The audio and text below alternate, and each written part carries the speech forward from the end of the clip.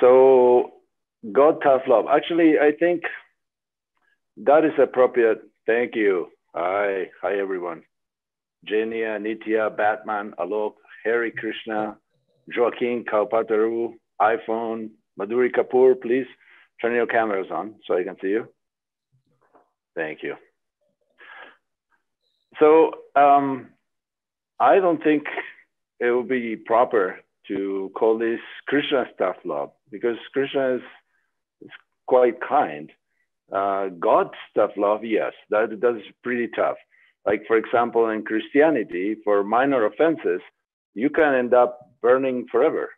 So that's pretty tough love. And it's not like you have a chance to come back and make up for the mistake. You just burn. Matter of fact, I remember selling Srila Prabhupada's books in areas of the Bible Belt. Of course, Houston is kind of right below the Bible Belt, but and people will give me brochures where there were images of a very old man with no face, long white hair, sitting on a throne among the clouds, dispensing justice to people who committed minor offenses. I mean, you can call them sins, like someone bit from the wrong apple, just ended up at the wrong tree, and somehow or other will have eternal damnation and hellish fire burning forever. That is really tough love. What do you learn from that? Particularly if you're not coming back, if you don't have a second chance. As far as I understand, and I'm not a Bible scholar, but in the Bible there was some political moves, especially in the year 319, in the Council of Nicaea, where Constantine was like a big preaching move where you can convert the emperor into a Christian. So they had to make some concessions. The concession was that they would eliminate certain things like vegetarianism and reincarnation and things like that, because reincarnation make people lazy. If you know you have another chance, why bother?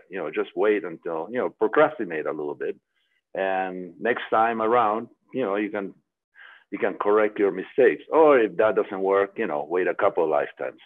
So we cannot afford to wait that long because we don't know exactly what's going to happen with us. I mean, our mind is very feeble and it's very attracted to this material world. So we may become enamored, just like men and women tend to fall in love with each other, and they do stupid things because they, in the name of love.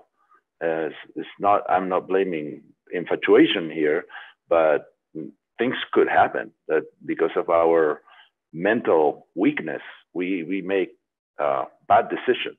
And I don't know if maybe I'm talking to the wrong kind of audience. You guys never made a bad decision before, but I certainly I'm not in that category. So in order to make the right decisions, we have to be Krishna conscious, because there's very little that we can do without help. This is just like when you take math in high school or even elementary school. Sometimes it doesn't get through your head. So you need not just a teacher, you need your parents to help, and then a tutor, and then some other student that comes and helps you with the homework. So Krishna is constantly sending tutors and brothers and sisters and parents, and he tries again and again, life after life, to get us through this arithmetic, this calculus of living in the material world, and we don't get it right. We get it wrong, and then we get nervous, and when we take the exam, we don't pass, because the final exam is everybody gets the same. I mean, it's what the exam is. It's not like when you're in school, they always change the questions, they lock it up, and they change the questions, and everybody gets, there are 4 types of exams, and you get either 1, 2, 3, or 4, and so you can't copy from the guy or the girl next to you because they have a different type of exam. But the final exam for us is all the same. It's at the time of death. Have you done your homework? Have you actually gotten to the point that you want to be with Krishna and you had enough of the material world? So the test, the tough love, as they call, is simply practice, is tutoring. This is tough, but you have to prepare for the final exam. So how are we doing? I mean, are we introspective enough? Are we taking count of what we have done so far and we are satisfied? Like, let's say you may have met a Krishna conscious person, a really good advanced devotee. So if you balance yourself, if you compare yourself with that kind of level, how are you doing? Have you made progress? Have you actually, if you started practicing, you start chanting and doing sadhana bhakti, you do, all the devotional service that you can accrue, but have you made enough advancement that at the time of death, you're not going to be troubled by being in this in this conundrum, which is very difficult. At the time of death, is described that it's hard to breathe. Well, eventually you won't, but while you're taking your last breath, the previous one to the last breath are not easy either. And then you may have serious pain. And pain makes people forget who they are, where they are, what's going on. It's terrifying. Like, for example, I don't want to be morbid here and scare people, but let's say you're at the dentist and you're getting a root canal or some horrible stuff like that. And inadvertently, the dentist touches the nerve with one of his tools. What do you remember at the time? I mean, besides the pain, can you put together that you're thinking, oh, well, he is actually helping me. He's actually trying to remove the damaged nerve so my tooth will be okay? Or you're cursing the dentist and all his ancestry at the time and just thinking about the pain only. So imagine that the pain multiplied many times at the time of death. It's difficult to think of anything because you're suffering so much. You're barely alive, literally. You're just, your organs are failing, or it may be due to a car accident where you have a fraction of a second. Are you going to be Krishna conscious? Therefore, this tough love, this training, is for you to actually get that muscle memory that you need to remember Krishna at the time of death. So it's not evil, like, this idea of God is punishing us all and making us miserable because he's a sadistic type of God. We're just losers, and God is sadistic, and if you don't do exactly as he tells you, you're going to burn forever. This is not the idea. Krishna is actually trying to train us up. So at the time that we leave this material world, the attachments that we have, just like sometimes I give the example, let's say you put a Band-Aid, you cut yourself, on your arm where you have some hair, and you put a Band-Aid, and then eventually coagulates, and the wound closes up, and then it's over. You just have to remove the Band-Aid, but you have a lot of hair underneath it. So if you pull it slowly, it's going to be painful. If you pull it all at once, it's going to be painful. No matter what you do, it's going to be painful, but the wound is cured, it's healed. So at the time of death, basically, it's like a gigantic Band-Aid that we have to pull with all the attachments that we get, and it hurts like hell. Sure, it hurts. And we have to be healed by the time that is removed. That when the body is taken away from us, we have to be completely cured. That's why the tough love. God is Krishna is very kind, as he doesn't want to utilize that. That's the last resort. But somehow or other, because we don't understand that this is not our home, we want to just stick around. We want to stay here. Imagine you get the keys for an apartment, and you're told, okay, here it is. This is your apartment. You can have it for 2 weeks. That's it, 2 weeks. Don't make plans. Don't make long-term plans. Don't invest money. Don't paint it. Don't buy furniture. Don't buy accoutrements and kitchen equipment. You're leaving in 2 weeks. So here is the same example. You get a body, which is actually a human body. That's a very rare thing. That's very rare.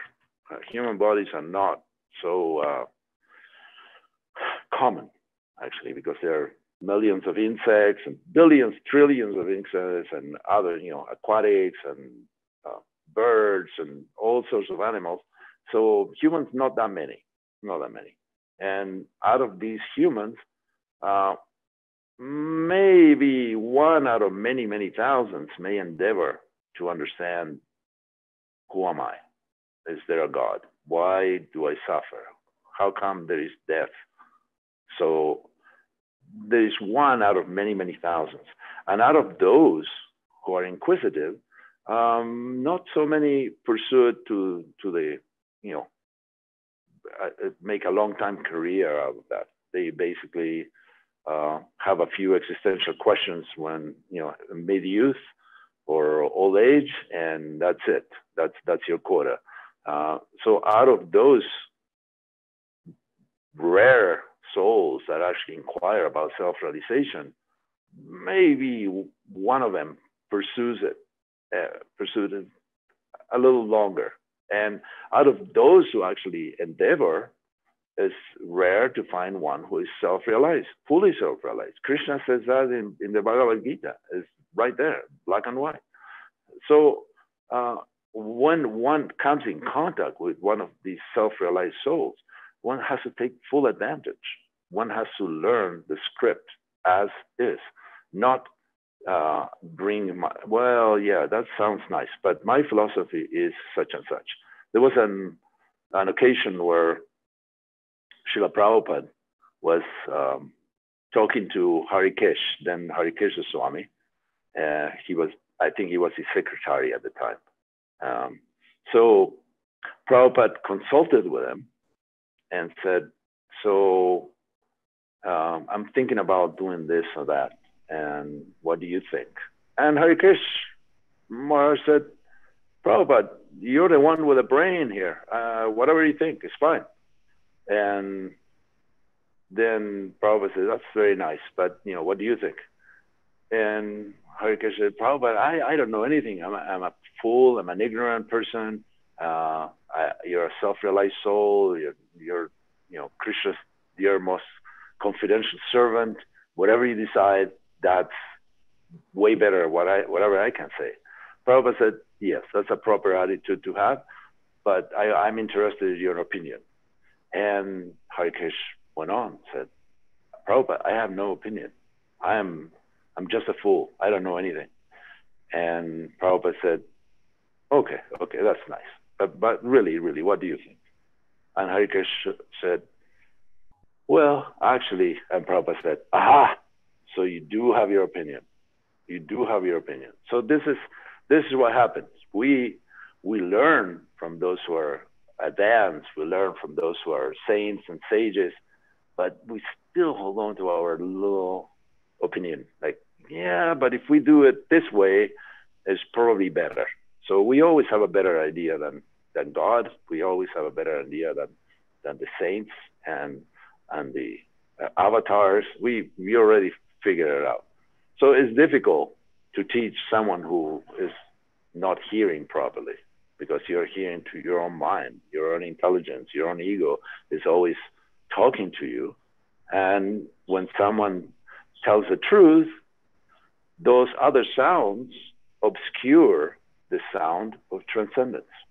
So that's why Krishna has to sometimes slap us a little and wake up. You're not hearing me properly, so I'm gonna I'm gonna turn up the heat a little bit. I'm gonna boil the milk with you just for your own sake. I'm gonna make burfi out of your milk.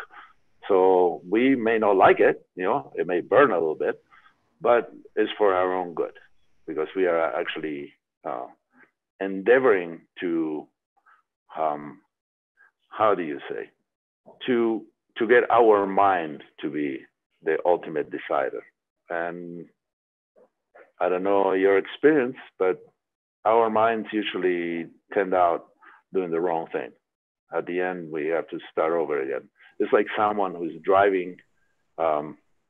There's a fashionable place, I don't know, downtown Houston or wherever it is, and there's a guy with a car, low to the ground, and chrome everywhere, and lights, and great suspension, and has expensive clothes and gold and glasses and so on, and he's waving at everybody, look at me, but he's going in the wrong direction.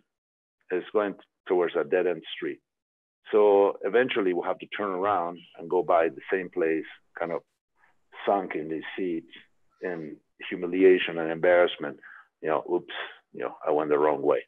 So this is what we tend to do. We tend to obey our mind and our senses and go in the wrong direction. And then it's a little embarrassing to have to admit, oh, really, I don't know anything. Matter of fact, in Greece, where the birthplace of democracy, Socrates, as he was about to drink hemlock, the poison that finally killed him, that's, by the way, that's one of the dangers of democracy, that it may kill you. He actually said the only thing that they were expecting the wisdom to come out in the last moments of his life. This was the most intelligent person, the most saintly person in all of Athens, in all of the Greek Empire. And they expected wise words to come out of him. And he said, the only thing I know is that I don't know anything. I don't know anything. So that's a very good platform to begin to learn. If we think we know, then there's very little room for improvement. So this is how, again, God's tough love comes in. It's just to wake us up and tell us, no, you don't know everything. You're not doing everything right. You're listening to your mind a little too much. So there is a method of purification. Of course, in each age is a different method, but ultimately the method is the same. It's to fall in love with God, fall in love with Krishna. And through the holy names, it's very easy. It's very easily done in this age. So at that point, I would like to get some questions and comments and reflections from all of you. And eventually we'll actually chant together. It will be nice. Is that okay, Winston? Yeah, absolutely. Okay. We've got some questions in the chat. Jenya asks, if a true devotee only worships the highest God, what is the purpose of demigods and lower gods? I don't see that. It's all the way at the top. At the top in the chat? Mm-hmm. I just see. Oh, sorry. This what? is a private question. Private chat. Oh, private. Okay, go ahead. Say it again. Jenya asks, if a true devotee only worships the highest God, what is the purpose of demigods and lower gods? Well, there is a purpose, but the Bhagavatam, the Srimad Bhagavatam, definitely discourages the worship of demigods. Matter of fact, there's a verse, Kamas Tair Drita Gyana Prapadyantina Devata. The demigods, those who are foolish, worship demigods. The thing is, it's a quick turnaround. It's like the Amazon Prime of wishes. With the demigods, you get your goodies the next day, and with Krishna, you may have to struggle, and you get it on the like sending something by boat from India. It may take a while, and it may not come in the shape that you desire, but it will be for your improvement. In other words, Krishna will give you what you pray for, but if it is not good for you, it will give it to you in a way that you will never ask for that again. It will mess you up royally, and you will understand this is not what I really need. This is not what I really wanted. So, and the Bhagavatam is curious how they depict the demigods in a funny light almost, that everybody's fumbling and making mistakes. Even Indra, Indra messed it up royally during the Govardhan Lila. He thought he could eliminate the entire population of Vrindavan. And there he got a little child with the pinky finger of his left hand, which is supposed to be, if you're right-handed, it's your weakest hand.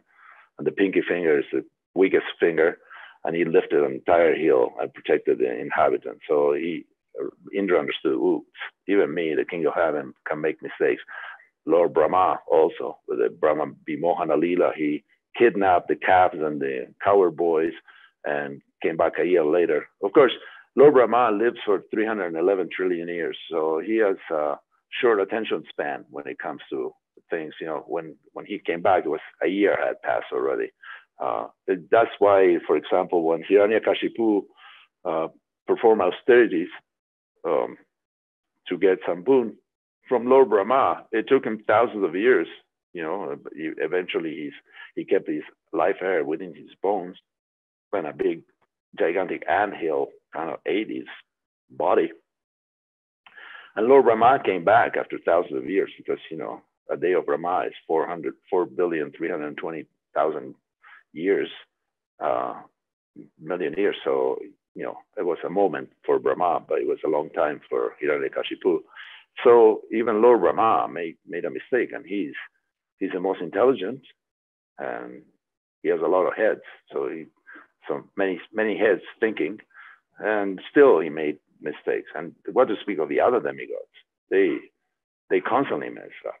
So you can, and if anything happens that that is without beyond the purview of the power of the demigods, they always have to go to Lord Brahma, and Lord Brahma has to go to Svetadweep, to the ocean, to the shore of the ocean of milk, and pray to Lord Vishnu, and Lord Vishnu has to solve everything. So this is how it works. You can work with the demigods, but you're not gonna get out. They don't get out when the devastation comes.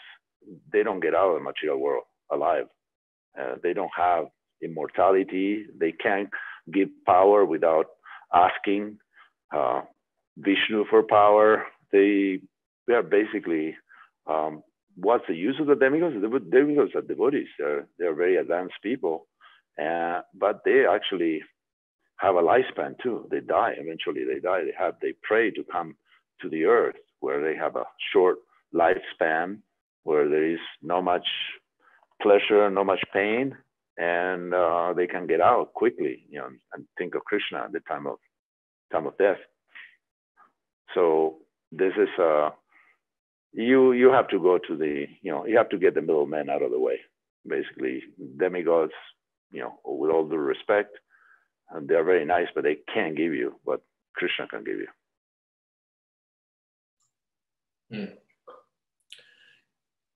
Thank you.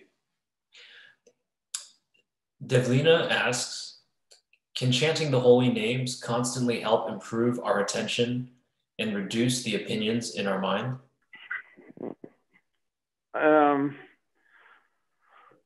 Well, that depends on how attentive you are.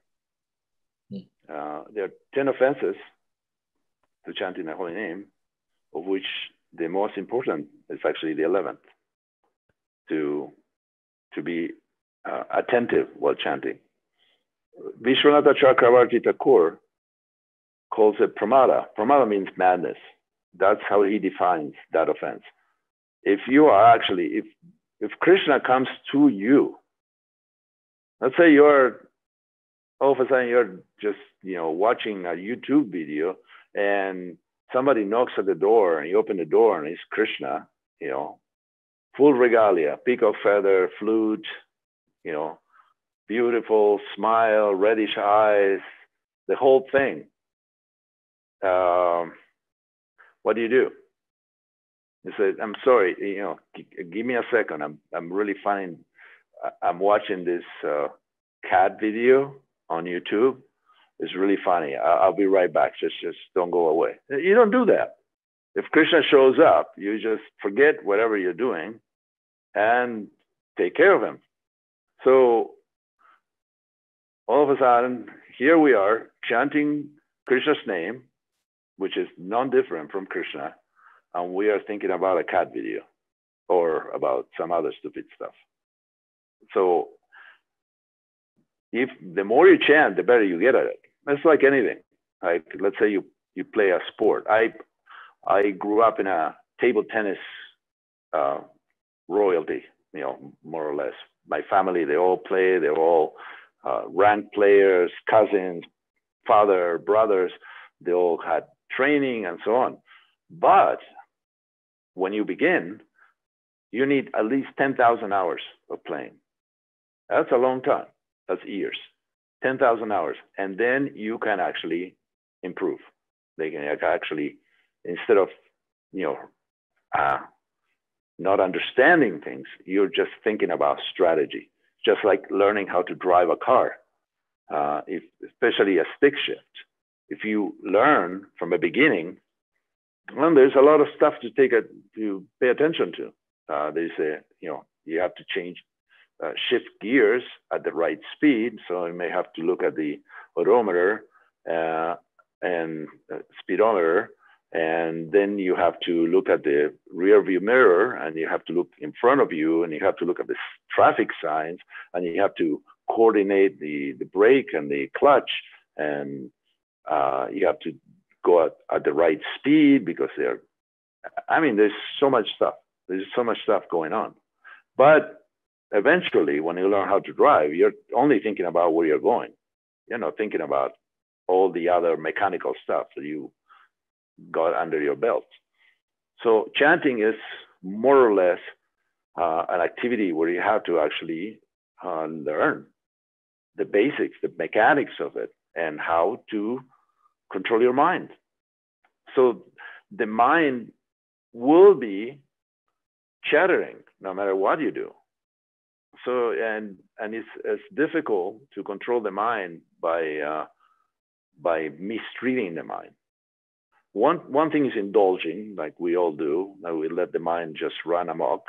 And another thing is to be too draconian, to have, to be cruel to the mind and say, shut up. I don't want to listen to you. The mind won't listen to either way.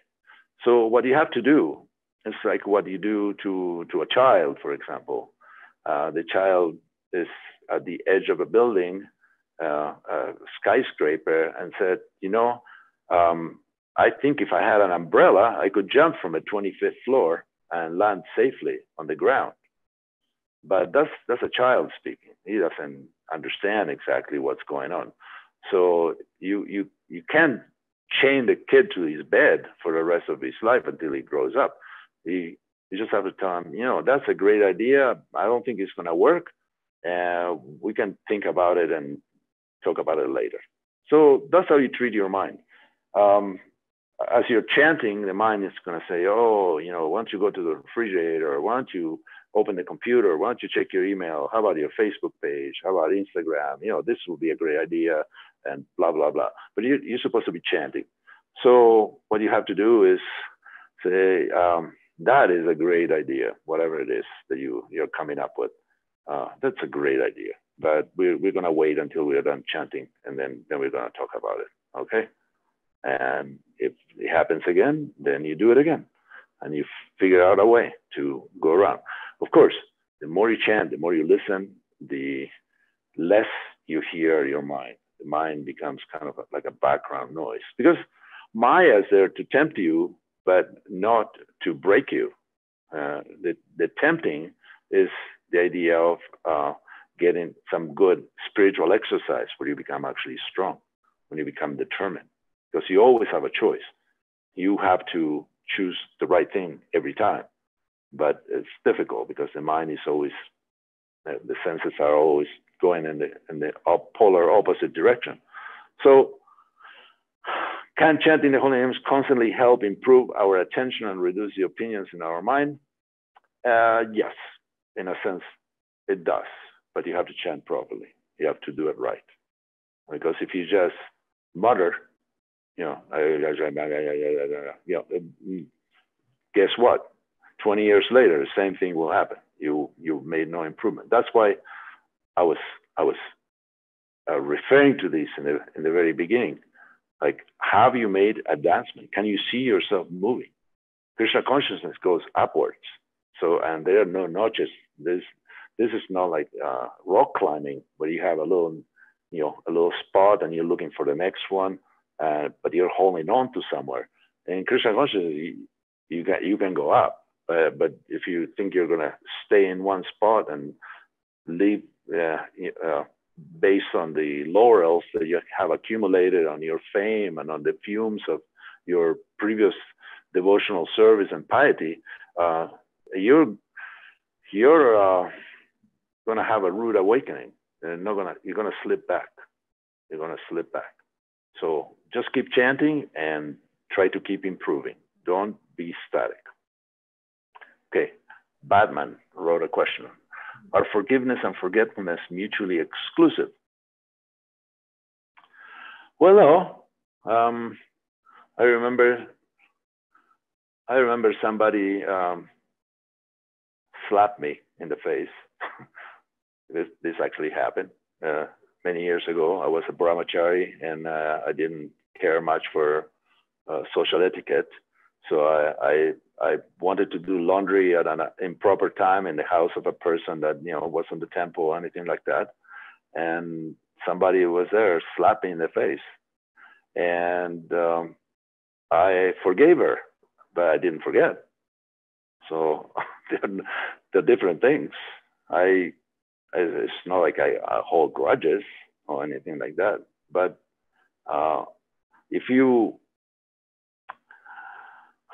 forgiveness, we should always forgive, because I was giving a lecture here in Denver, and I was speaking about offenses, because we were speaking about the fourth canto of the Bhagavatam, where Daksha offends severely Lord Shiva, so much so, and his wife, Daksha's own daughter, so much so that his daughter decides to cut her connection with her dad by killing herself, because she said, you gave me this body, so that's my connection with you, so I'm gonna just quit this body. And this, I was talking about the subject of forgiveness and offenses. And we ask, I do pray to Krishna, please forgive me for my offenses. But are we also forgiving others that are so-called offending us? We should actually, it should be mutual. It should be not like, I can do anything and I don't forgive people, but Krishna, please forgive me. We should actually forgive others. Like the people that actually so-called offend us and cause trouble to us, they're probably our ticket back to Godhead. That's how actually we can make a lot of advancement in one moment. So these people are buying our ticket back to Godhead. We can't just neglect them or exclude them from the program. They're actually doing us a favor. And as far as forgetfulness, just get old, you forget everything. So hopefully not the holy name. As you get older, and some of you may be getting to that age where you start to forget. There's a limited capacity to this brain. So eventually it fills up and you can't remember anything. You just have very little left. So forgiveness and forgetfulness, mutually exclusive. They interact, they're exclusive, they are individual. The most important is to forgive, because Krishna is constantly forgiving you. So you should definitely forgive others. Okay, another question. I hope it's okay. I mean, if I'm wrong or you have any objections, please help me. I'm open to disagreement. Can we even begin to imagine how much the pain of death is going to be? And are we prepared enough to train our mind to endure that when we leave our body? I had shingles in 2008, and it was very, very painful. It was on my face. It was like having a constant headache, earache, toothache, and a knife stabbed into my eye for a couple of months. I suffered from that. And I was trying to understand what is the lesson that I'm learning here, what I'm supposed to learn. And I didn't do very well with pain. I never dealt very well with pain. I always thought I had a low threshold, and Krishna just decided to give me shingles and raise my threshold of pain. So perhaps at the time of death, I don't get so bewildered. I can actually tolerate a little better what's coming for me. So we all get our tailor-made program. Just like when you go to the gym, you meet a trainer, and the trainer doesn't give you the same thing to a person that weighs 98 pounds and a person that weighs 450 pounds. It's different things, different endurance, different bodies, different mindsets, etc. So Krishna is our personal trainer, and he will make sure that at the time of death, you have enough miles under your feet that you should be able to deal with it. Because Maya won't present a test that you cannot pass. She will always give you something that you can cross. It's up to you. And Krishna will send her to train you and to present another test. So at the time, when the trainer gives you a barbell with 250 pounds and you finally get to lift it, guess what? Next week, it's going to put 20 more pounds on it. It's not going to give you less weight. It's going to give you more weight.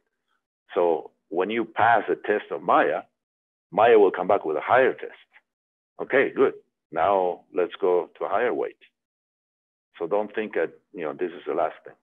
So trust me, Krishna is testing you and he's making you stronger. And do not refuse it. Do not refuse it, because it's for your own good that you pass every single test with flying colors. Okay, this is Hare Krishna. In addition to attentive chanting, reading Srila Prabhupada's books with great care and attention will really help our minds. Yes, I totally agree. It's a wonderful thing to do. I go through periods where I read more or read less or don't read. And I definitely benefit when I read the books. I've been actually enjoying very much Srila Prabhupada's Guru's books. Srila Bhaktisiddhanta Saraswati Thakur has an incredible mind, and there are a lot of lessons to be learned. I was reading from the Patramrita, which is a collection of Srila Bhaktisiddhanta's letters, where he actually gives advice to well-wishers and disciples and so on, and which speaks with scholars, and there's another book too. Yeah, very amazing conversations. And you can see the vastness of his knowledge, but still is so humble and down to earth and concerned. He's actually, for example, to a disciple whose young son passed away, he said, well, Krishna took him away from you, but you actually learned how to relate to your son. So now relate to Krishna as your son, worship Krishna as he was your son. And please forgive me. You asked me for advice, but I'm just a fallen materialist. What do I know? I mean, that level of knowledge and humility is astounding. So any of Prabhupada's books, Bhaktisiddhanta's books, the Acharya's books, certainly will soothe our minds and help us in their path. Yes. Excuse me. Yes. Can I say something really fast? Please. Hare Krishna. I Hare really enjoy your wisdom. But so right now you just said that the person that you referred to Krishna as his son, right? Is that what you said? Mm-hmm. And to like worship and to kind of see Krishna as his son, right? Yes. So I've never heard that before, but I think that really helps me. Because like I really admire my dad, and I see my dad as a role model. So I can in fact do that, and because it's coming from a Catholic background, I'm still getting used to calling Krishna Lord and getting comfortable, and I'm a lot more comfortable now than in the past. But if I can see Krishna as like my father, the way I see my father, that would definitely grow my relationship. I never thought of it like that. So if that's in fact true, if that's what you're saying, I think that would definitely help me. So yeah, thank you. Can I see you? Can you turn the camera on? Yeah, I'm just walking around. Hold on. Oh, okay. Hey. Thank you. Hi. Well, yeah, Krishna is Krishna Pita, Krishna Mata. Krishna is actually the father, is the mother, is the son, is the lover, is the friend. Krishna, all the roles come originally from Krishna. There are many rasas or ways to relate to Krishna, to God. And as you acquire intimacy, as you acquire knowledge and intimacy, then this develops even further. So there are different planets in the spiritual world. It's like, you get the different upgrades, right? And the really premium, the top level, is Krishna's own planet where he lives, which is called Goloka Vrindavan. In Goloka Vrindavan, the characteristic of this planet is that nobody knows that Krishna is God. Nobody knows, or cares, because they're in love with Krishna, so they couldn't care less. If Krishna is God, that's nice, but he's also my brother and my lover and my friend, and etc., etc. Of course, in order to get to that level, you have to go through the different gradations. First you have to understand, like, for example, in the Srimad Bhagavatam, I don't know if you saw these books.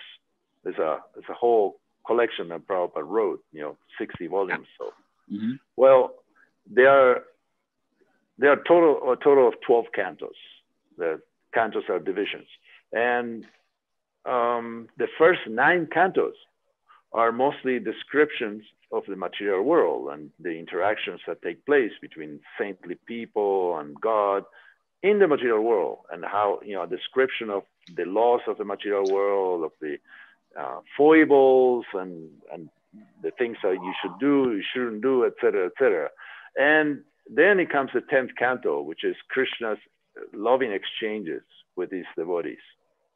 So in order to understand the intimacy that you may have with Krishna, you actually have to understand the material world first. So there is no harm to call Krishna Lord, because to us, there is such a dichotomy, there is such a difference right now. There is unity and diversity, but right now we are so apparently so far away. So this is the linchpin is the holy name. This is what can bring us back to this relationship where there are many choices, and we are individuals, and we'll be eternally individuals, and we will have the best relationship, the best suited to our temperament, and especially when we are completely purified of all material desires and material inebrieties. We are in an intoxicated state right now, thinking I am the body, and this is my neighbor, and this is my family, and this is my enemy, and all these things that are only pertain to the material world. So you have to raise above, and you have to go step by step. You can't learn calculus unless you learn addition, subtraction, and division and multiplication. You can't just skip a certain steps. So it is better to understand that Krishna is God, is the Father and the provider and the creator and the omniscient, omnipresent being, etc., etc. And as we make advancement, then you can naturally, organically, this relationship will start to shift into a variety that will have more intimacy and less of the formality of it. So you can think of Krishna as your father right now, because if you admire your father, and that's your role model, good. Krishna is actually the role model for your dad as well. This is there was one time I was speaking with a couple, kind of middle-aged, young, 30s or so. Their son became a devotee in New York, and I was talking to them. They just matter-of-factly about Krishna consciousness and about Krishna and so on, and they were quite absorbed, and they didn't notice how absorbed they were, that they forgot themselves as I was talking to them. And then more or less they snapped out of it. Wait, we came to visit our son kind of to convince him that we are more important than whatever he's doing here. So they try to kind of counteract my diatribe, my soliloquy, by saying, well, to us, the highest expression in the world is to see Pablo Casals.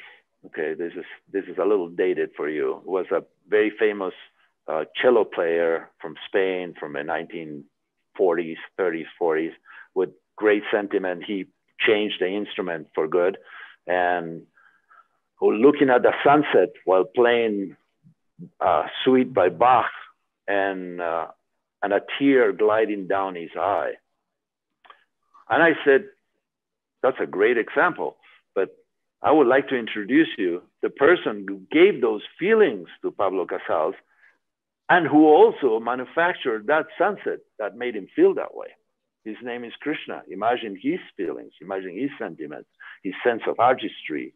And he actually made Pablo Casals a better musician. He taught him how to play, because Krishna is the ability in man.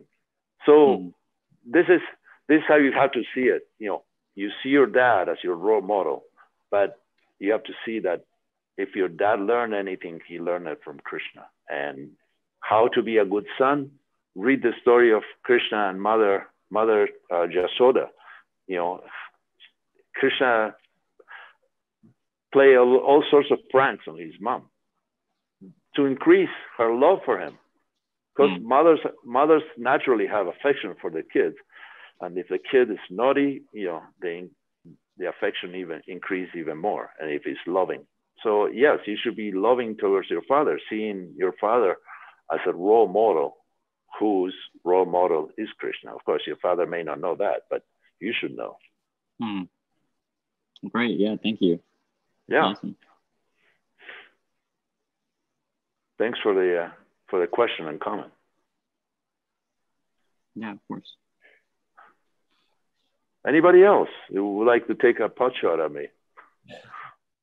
Drew, I have a question. Like, sometimes you might be cooking and you put your hand in the... I'm sorry, you just muted yourself. Go ahead again. You might be cooking and you put your hand in the fire, but you don't see it. And the pain is a signal for you to take your hand away from the fire.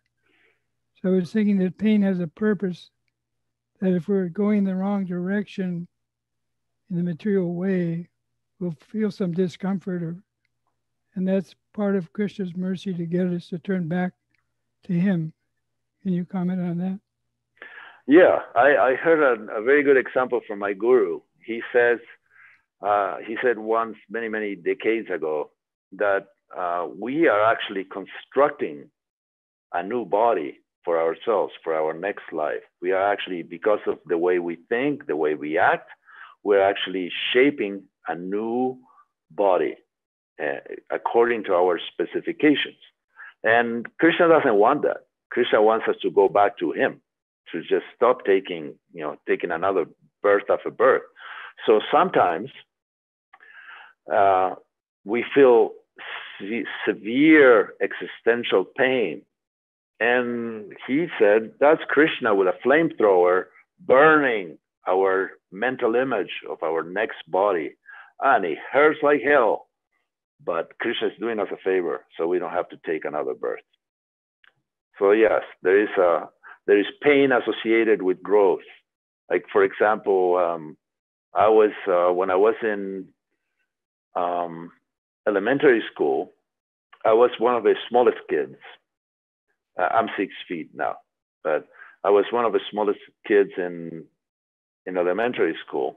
And then as I was getting older, I started getting these fevers that it was like a high fever with no other symptoms.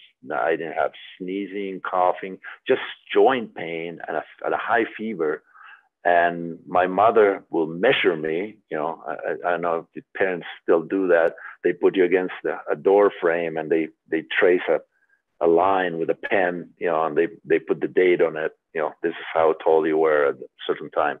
And after the fever, I've gained half an inch or an inch and a half sometimes. So there was, and I felt a lot of pain because my body was stretching abnormally. So this is, sometimes we feel this kind of pains, you know, that they're associated with spiritual growth. But when you get up from the bed of material enjoyment, then you're taller. You know, you can see a little better, and you know you're left behind a lot more. That level didn't suit you anymore. You want to go to the next level, and we should be greedy. We should be ambitious to make spiritual advancement. We should not settle down. Like in material life, what's the greatest achievement? To become a federal employee, because you know they can't fire you, you get benefits, you don't have to do anything, you just have to show up, right? So this is material life. Well, in spiritual life, you cannot be a federal employee. You cannot. You will find it very troublesome. You get fired. You get demoted. So try to make spiritual advancement. Think that this is not going to last. This situation I'm in right now. Don't get too don't get too caught up with the ebullient feeling of being, you know, having made some advancement, because there's a lot more that should come. Now, okay, you were successful. Like I was at a seminar, I was at a Japa retreat, and I was able to chant a lot of rounds, and it was so easy. And I kept chanting and chanting, and I was just pretty ecstatic. And I got almost to 100 rounds. I chanted 96 rounds, and it was 9:30 at night. And the next day there were a lot of programs and seminars and classes I had to attend, so I could not stay awake all night chanting. And I was feeling great. You know, I didn't feel my body anymore. My mind wasn't bothering me. It was just wonderful. We flowed like anything. And the next day, I had trouble chanting 16 rounds. I was just struggling like anything. So it's not. Don't take it for granted that, oh yes, I am ecstatic today, and tomorrow I'm going to be more ecstatic. No, tomorrow Krishna will send me, you know, a cement truck to stop you from thinking that you're great and you're wonderful, and you're going to start all over again. You're going to get a flat tire in your spiritual progress, and then you have to just spend all the time lifting that humongous truck with a little jack until you get it running again. So that's spiritual life is meant to make you strong. Prabhupada said, work now, samadhi later. And there was an old man that used to say that in Krishna consciousness, the pay is not very much, but the retirement plan is out of this world. We should take that plan. We should retire to Krishna's planet, not take another birth and get into the struggle again. So we have to decide everything as soon as we can. Do not procrastinate. Procrastination and spiritual life don't go well together. And the suffering is temporary. It's temporary. You're not going to suffer forever. It's not that kind of God's tough love. Not for you. Krishna treats you very well and gives you more than what you deserve. True. Thank you. Yeah, thank you. So Matthew also asks, what is the etiquette of when to ignore an offense and when to give correction? I'm sorry, say it again. What's the etiquette about what? Of when to ignore an offense and when to give correction. Well, it depends on your position. Have you been named the monitor of other people's life? Then, if you're not, then better stay away from it, because there's a very good chance that you may commit an offense by trying to correct another one. So even in the Old Testament, I think it says that you see the straw in someone's eye, but you don't see a beam in your own eye. So you see that someone else is making mistakes, but you don't see your own mistakes. It's what they say, that if you point at someone, you're actually pointing with one finger, but 3 fingers are actually pointing at you.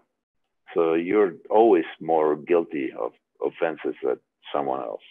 If it is your duty, if it is your job. I mean, if you've been appointed the warden of the holy name, you're just in charge of the prison, and you have to tame the prisoners and keep them in line. Okay, like I had a bad experience in that sense. I joined the movement in Brazil. There were 40 devotees in the temple where I was a new devotee, and they named me temple commander after 3 days in the temple. Now, I knew nothing about Krishna consciousness. I didn't read any books, and I had to engage experienced devotees in service, which I had no idea about. So I was appointed monitor, corrector, and reformer of something that I had no idea about. And it lasted for about 3 months. And I was very miserable doing that. Maybe Krishna wanted to cure me of my tendency to be a controller. Of course, he didn't cure me completely, but certainly took a bit of the edge from it. That I want to tell everybody what to do, and nobody can tell me what to do. So yes, if you're in charge of that particular service, then okay, do it, but do it with a humble attitude that you're actually doing it. Like Bhaktisiddhanta, he said, I have the ungrateful and most terrible service of having to correct all of you. You're so lucky that you don't have to do that. You see, you take it as a punishment when you have to tell other people what they're doing wrong, because most people are not gonna appreciate when you tell them, oh, you're chanting all wrong, your mantra is all muddled, and you're missing a Krishna or a Hare, or you're not offering properly, or you're not pronouncing Sanskrit right, or you're playing the kartas wrong, or you're not a good father, or whatever, whatever you have to say. It's a very, very terrible job to have to correct. It's better to be in the opposite position, where you take a humble position and you just expect people to correct you, and you accept it with a humble heart. Thank you for taking the time to tell me what I'm doing wrong. You're actually helping me out. But I don't know who asked that question, but you're welcome to correct me.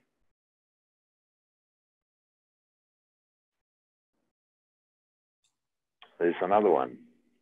Sri Bhaktivinoda Thakur says, be strict with yourself and lenient with others. Yes. That is a good policy. just like the Chanakya Pandit, I think, said that he should practice religious austerities as if he were going to die tomorrow, and he should do business as if we were going to live forever.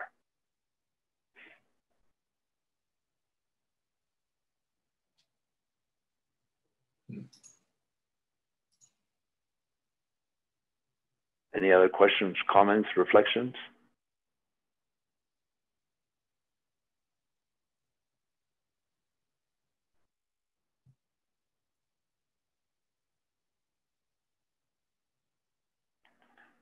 Should we go on to a kirtan now? Sure. Yes, that would be great. Thank Okay. Certainly. Okay. Let me take the computer all the way to the piano. Since I'm by myself,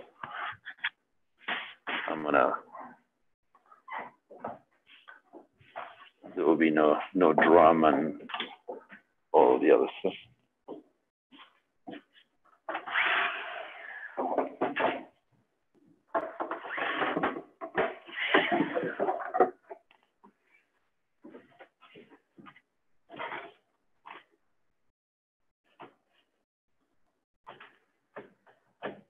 You let me know if you can hear.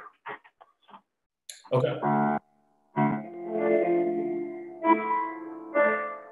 How's it sound? It's pretty good. It might be a touch loud. It is too loud, you said? Just a little bit. It might cause the mic to clip. Okay. Let's see if I can fix that. Maybe I can put the computer on top of a cushion and muffle a little because it's right on top of the piano. Okay.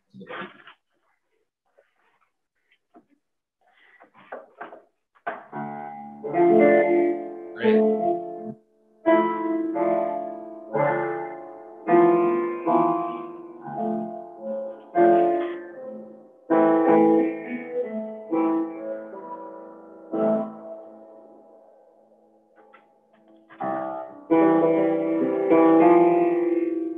Hare Krishna,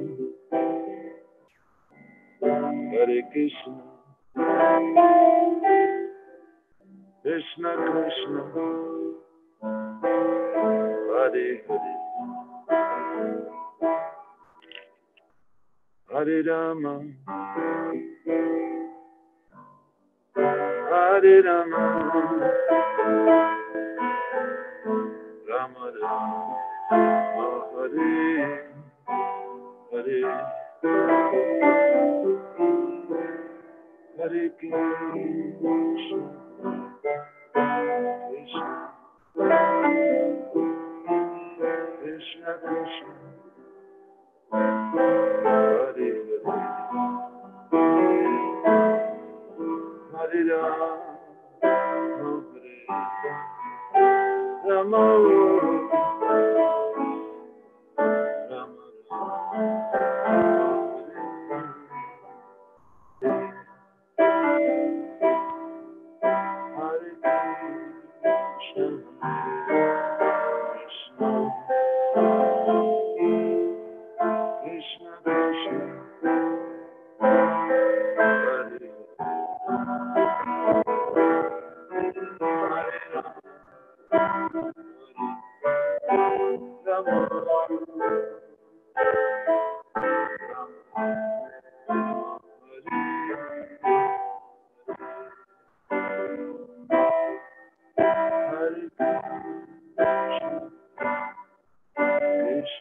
expected to sing to.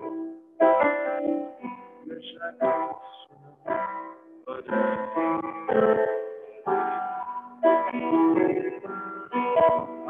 Rama, Hare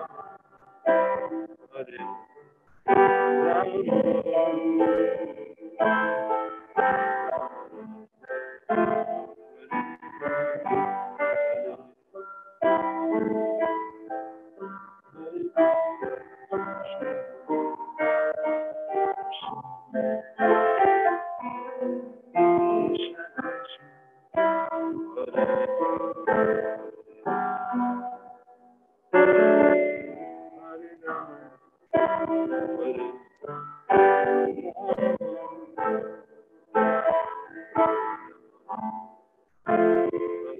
Hare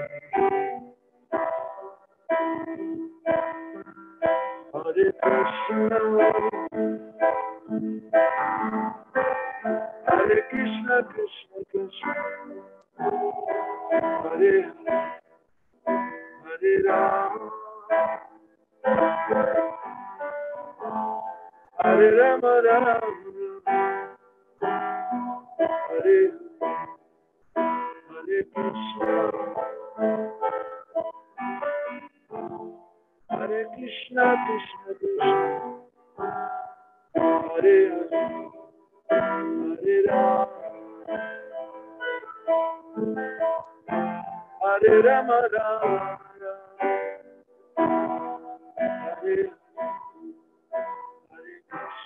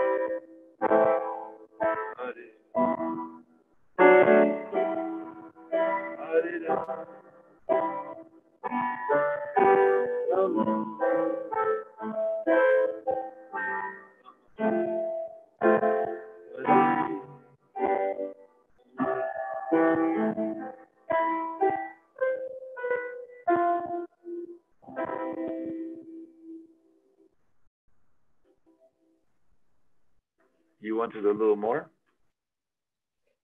That was great. Thank you so much, Prabhu. Okay. No problem. Thank you. It was wonderful seeing you again, and thank you so much for a wonderful class and kirtan tonight.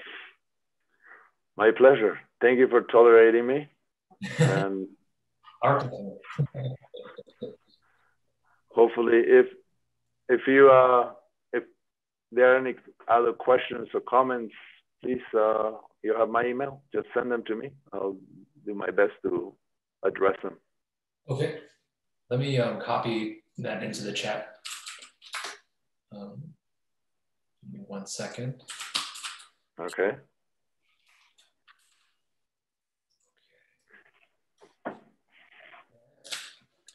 I just copied Sarvatma Prabhu's email into the chat, everyone, for any questions. And that will be it for us tonight, because since we did announcements before class.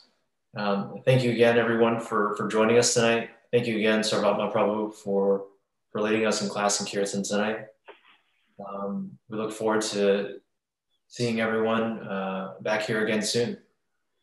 Hare Krishna. Hare Krishna, everyone.